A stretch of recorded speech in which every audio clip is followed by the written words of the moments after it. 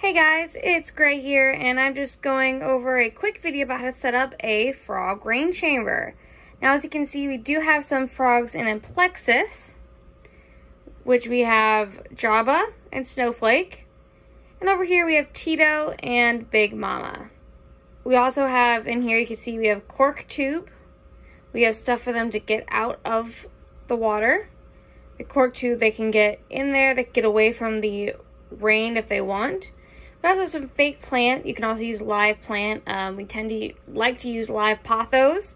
I just didn't have any at the time. It was a quick setup because there was a big rainstorm. I wanted to get them in there. We have a Croaking Corners egg here.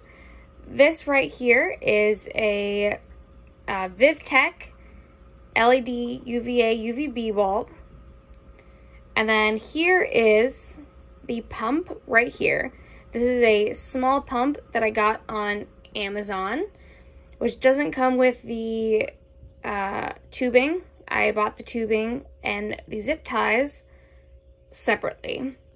So here is the tubing, or here's the pipe down here.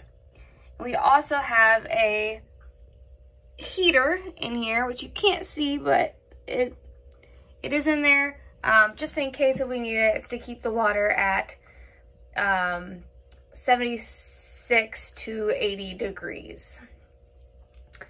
So then if we look at this, I'm gonna go ahead and move this light out of the way here. This is the top of the enclosure. So as you can see, the pipe goes up here, and then I've actually just zip tied it on to the screen lid. So very easy to take on and off. And along this piping right here, along this tubing, I've poked lots of little holes. You can do that in a few ways. You can use a pen, you can use a pair of scissors, you can use a pin, you can use a soldering iron.